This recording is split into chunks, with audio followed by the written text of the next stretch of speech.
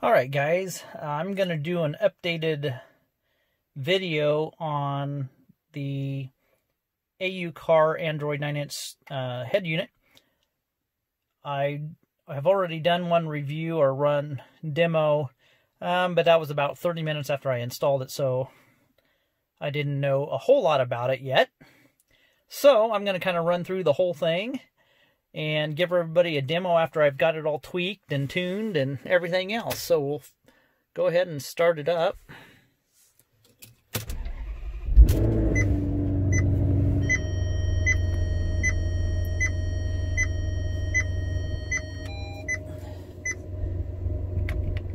Okay, you'll see that I changed the screen. This is the boot up screen, and here a little bit in the video I'll show you how to change that. So you could put whatever boot up screen you want. Okay, now that it's booted up, now you'll see these controls come up. Those come up. They have no function. So you don't need to worry about them. It disappears and they don't come back until you start it back up.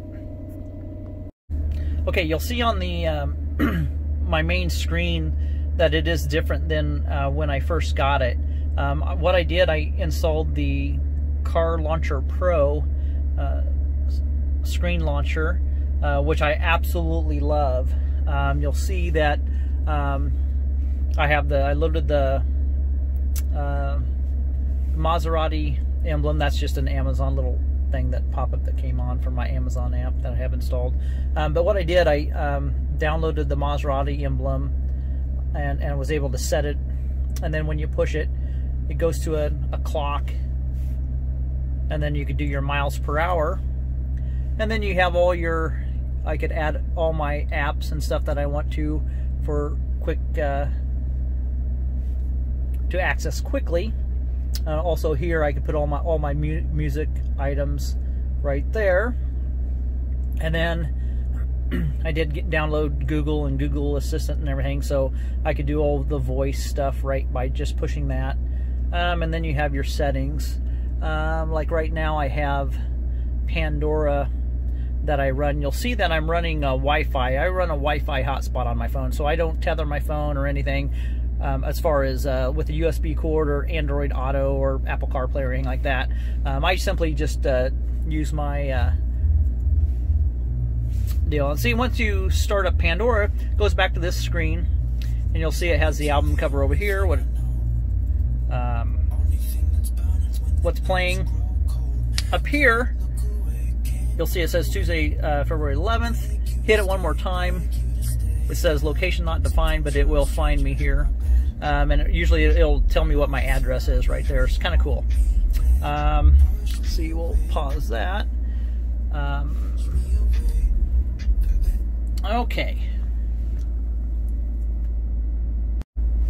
Okay, now to access all the apps in the Car Launcher Pro is just right up here, and here's all your apps and everything. Now if you want to go back to the stock launcher, you just go right here where it says launcher, hit it, and now we're back to the main screen there. So this is like when you get it, it's going to be just like this. Go over, and there's all your apps and everything. So what I'm going to do is I am going to go to kind of start here. Obviously you have your navigation, which is Google, and it's updated to the current Google. And this will run offline or online. Now when it's running offline, it works really well, but when you have it online, you'll get like the Explorer. You know, you push something, it'll give you the phone numbers, you know, websites, the reviews, all that. So it'll be full function. But however, it will work just fine without being on Wi-Fi. Just it runs offline. So we'll go back. Here's your car info. this is where everybody was wondering about the car settings and stuff, but I'll start up here. Here's the car info. Here's your fuel range remainder, 218 miles distance. That's my current mileage I have on my car right now. And then you have your mileage A and your mileage B, and it shows what's on the dash. And here's the car settings. This is kind of where this unit shines, as far as not having to take the OEM unit and put it in the trunk or retain it or anything. It has everything in here. So you have your speed limit activation, your temperature, Fahrenheit, fuel consumption, instrument panel buzzer volume, automatic door locks, I have them off. Only unlocking the driver's door, I have that off. Independent trunk lid locking. Now, when I first got this unit, it was set to on, so I could not open my trunk. I had to go in here and set it to off, and I was able to do that. Stop and go parking sensors. Once again, when I got this, it was off. I had to activate it because I like my parking sensors to work. The easy entry activation, got that on. Twilight sensor set. You kind of get it. You kind of get the sense of it. Now, the service cycle and maintenance days, it remains at 0. However, don't worry, because when all your information is stored in your ECU, so your green wrench will still come up when there's a service due. The yellow, the red, everything will come up. So your service cycle here, you don't really need that, because when you do need service, you're going to get the green wrench, because that's in the ECU. That's not in the radio. They don't put that kind of information in the radio, even in the OEM one. It just says service cycle. Basically, you could set those, and you could set those through a scanner and stuff. So don't worry about that. That's irrelevant. And then we have the Bluetooth. My Bluetooth is off right now. It does work, connect. I don't use the Bluetooth. I just don't use it, but I have tested it. I've worked it. It works just fine. You can see it's searching right now, but it won't find me. As soon as I turn my Bluetooth on, it'd connect. And then you have your radio.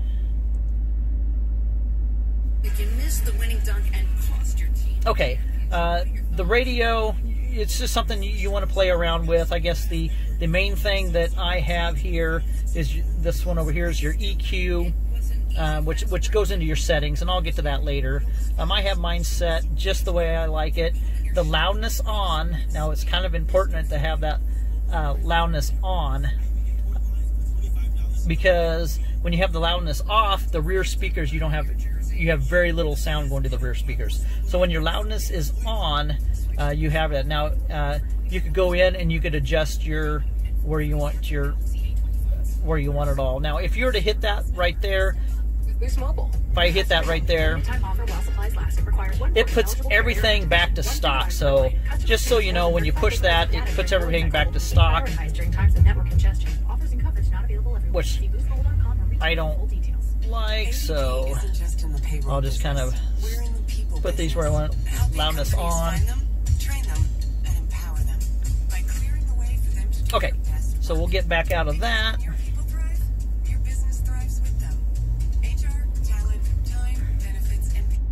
Okay, we'll get out of the radio, and we can go back to the settings here in a little bit. Music. This now you could do a USB stick and plug it into one of the USBs if you have music downloaded to your USB. I think that's where you use that. I won't use that. And then, of course, your apps list. Okay, so here's all your apps. Here's the apps that I have. Here's my car launcher that I downloaded, Chrome. That's my car launcher skin, I guess you could call it. You have your compass, driving recorder. Now, I did install the USB dash cam, and inside the dash cam, when you install it, it actually has the APK software to download. So we'll go into that real quick, and you'll see that it's recording right now. Shut that off. And you could stop the recording. You could take a photo. So I just took a photo. You'll see how my garage is kind of dirty, a little bit messed up. You go on here. Let's see. It shrinks it down, but you could go to the plus sign here. It goes to your settings, your format, and I have a 28 gigabyte little micro SD card. So it records 3 minutes at a time. So you could go in here at any time. You could look at your images, or you could look at your video. So we can go back, and there I'm playing. That's from the other day. That's me backing out, getting ready to leave the house. So anyhow, that's really cool. I just absolutely love this dash cam. I think it's really, really cool. Really cool. So we'll back out of that. So that just kind of gives you a little bit about the dash cam. I think it's going to be fun. It's going to be neat going to car shows and stuff, and doing cruises and things like that. So let's see, we'll go back out of that. Okay, so I have Amazon Music. This is preloaded. Longitude, latitude. Now this is in miles. I don't know what you can't change it, but it is what it is. It has a speedometer. Whoops! It has a speedometer and a tach on it. There's you have to download Google Assistant, and then you could use from the car launcher. You could use all the Google Assistant voice commands. Auxiliary. Now I don't have this hooked up yet. This is going to be my front cam. I have my front cam wired, and it's tucked under the dash. As soon as I do my major service, when I take all those panels out, I'm going to run my wiring and get the front dash cam. So this is where you'll do your front cam. On that, go back. There's your Bluetooth again. Bluetooth music. Of course, I don't have my Bluetooth hooked up. The DVR. Now, the DVR is an option. There, you'll see that you have some different inputs on the main harness, and I'm sure that's how you do that. But there's a kit you could buy that it's a separate kit for a DVR for this, so I did not purchase that, so I won't ever use that. Let's see what we're doing here. Okay, easy connection. That is so I can mirror my phone, and it works very well. I'm not going to do it because I'm recording with my phone, but you just take your USB cord, plug it into your USB port, and plug it into your phone, and you load Easy Connect on your phone, and it instantly basically mirrors it. So if any of you guys watch Kodi, this unit will not, it'll download Kodi, but I can't get it to open up. However, on my phone, I have Kodi, and it works quite well. So you could actually watch Kodi, you could watch live TV or sports or anything you want on your phone and mirror it on here using Easy Connection. Now you'll see, I'll swing it down here. I did put the 2 ports in here. I took the cigarette lighter out and run the port, so I don't have to run any USB cords out of my glove box. So that's just kind of a neat. That was $10. That was just very cheap. Took about 30 minutes to install it. It was very, very, very simple. So I get my camera to stay. And then we have obviously Gmail, your ES File Explorer. That's where all your files are and everything, all that good stuff. So I mean, that's just kind of, you know, everything in here. Towards internal storage, you'll see that I have 53 gigabyte left. Back. Oh, I guess I need to go back here.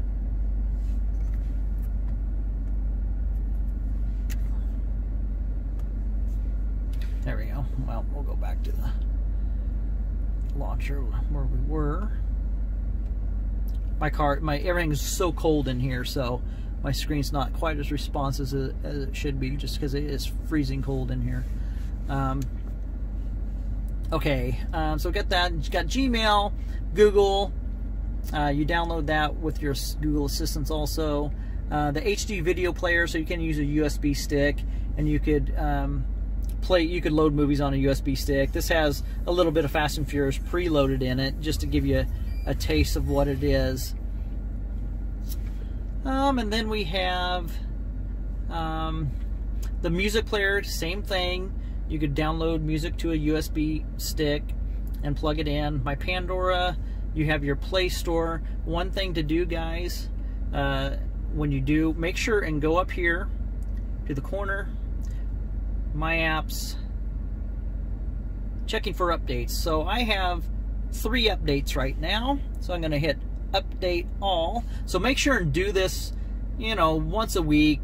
I do it daily on my phone, or whenever I get in here. That's the first thing I do is update, because I like all my apps to be you know, ready to go and optimized and all this and that. So get my camera set here a little better. Okay, while those are downloading in the background, we'll keep going. I have Prime Video, so I have Amazon Prime, so I can watch. I don't, you know, of course, when I'm standing still and not driving, we have all of those. That's the radio. That's the same radio that's in the other screen. There's your settings. We'll go back to it in just a second. Here's the Torque app. And if any of you guys ordered one of the USB, or excuse me, the OBD2 readers, this is a Wi-Fi version. It's kind of neat. I plug it in, play with it. I think it's pretty cool. I really like it. But obviously I don't leave it in because I'm running my Wi-Fi all the time. But it's something cool to put on and kind of play with all the time. You know, whenever you want some neat. And I got the Torque Pro. Waze, of course, YouTube's Music, Zedge, Z-Link. I don't use Z-Link. It's for Apple CarPlay and stuff, and you could actually use it for Android Auto too. I guess I did hook up. I did do that. I did hook up my my phone USB, and I did run the Apple, or excuse me, the Android. We'll see if we could try it here real quick. Okay, I'm not sure. Like I said, I'm not sure if this will work or not. I just don't know. I've just never...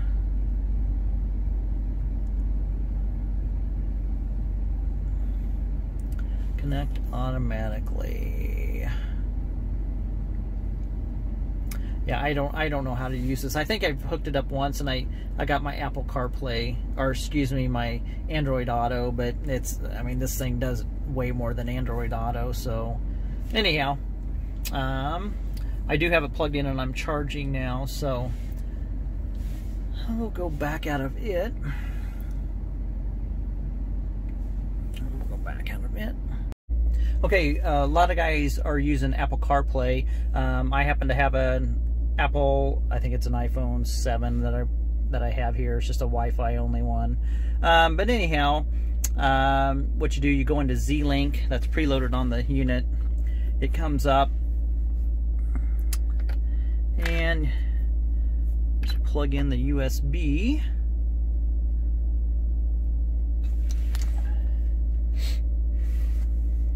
You're going to see I'm not an iPhone user, so we're going to see how it works here. Okay.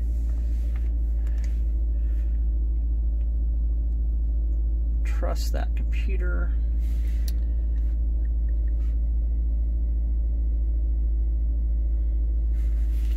Okay, notice please insert your phone to the USB OTG socket. So I have it plugged into one. I'm going to have to plug it into the other socket. So if it does come up, you just do it in the other one. Okay, I plugged it into the other socket. Like I say, there's one socket that works and one that doesn't work for this. And there you go. There's your Apple CarPlay.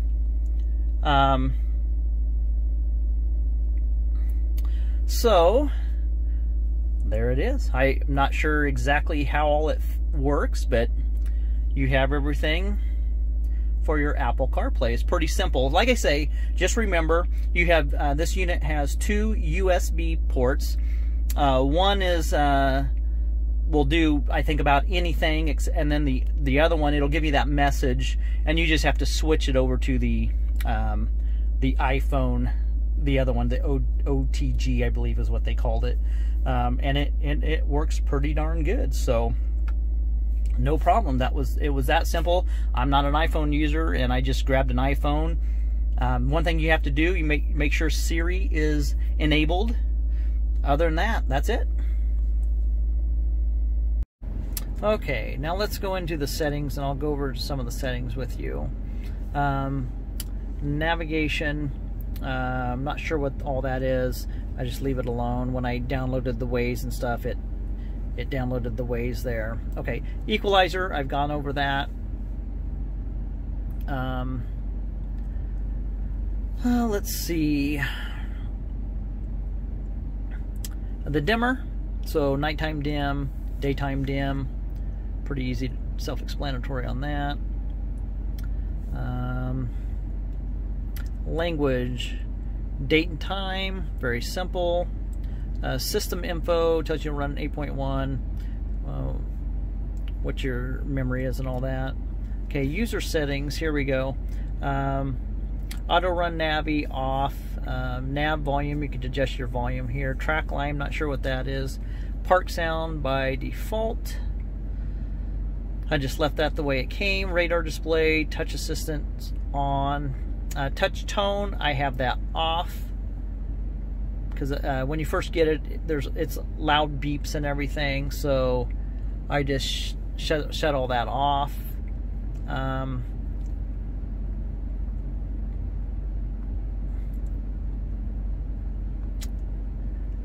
Temperature set to Fahrenheit. Reset brake when down. Brake detect. Output image display.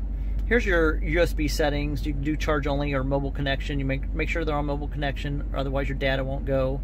Auto run car auto when your phone is connected, off. Background process frequency.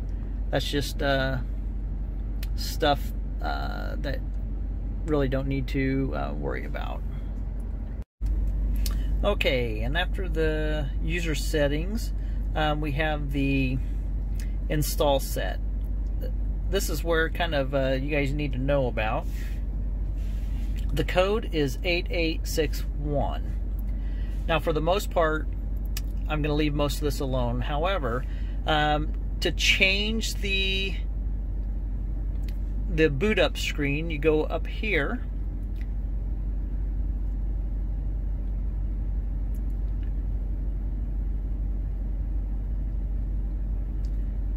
And those are your boot up screens and your different ones, and that's the one I have right there. So it looks like there's just 3. I'm sure there's a way you could probably download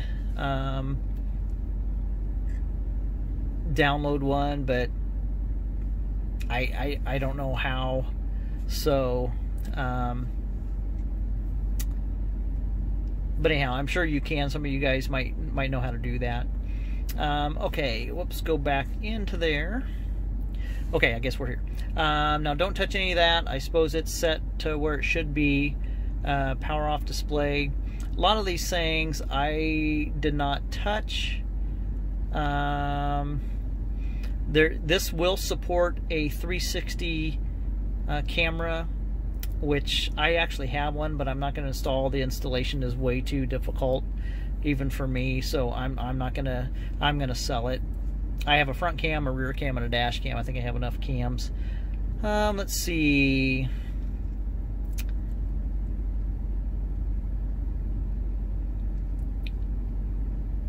Let's get down to your gains here. Now, you'll see all these gains right here, the radio gain, the music, the movie, and all that. Now, you want to set these down.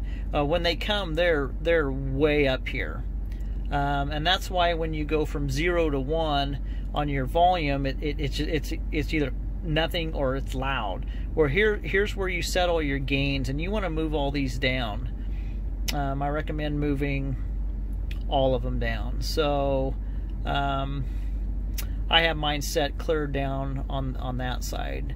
But there's a few settings here. I'm not going to mess with those. These are all kind of preset.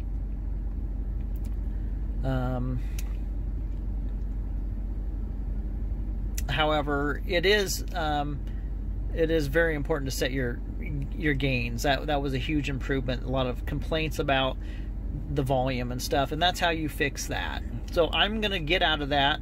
I don't want to mess with any more in there. Whoops, sorry about that. Let's go back to settings. So after you have your install set, you have more settings. This is your Android settings. So this is like what's on your tablet or your phone, any Android tablet or phone. Those are your main settings there. Okay, we'll go back out of that. Go back out of that. And I think that's about all I could think of to go over. So like I say, I think it's really nice to have the this car launcher here. I think it's way nicer.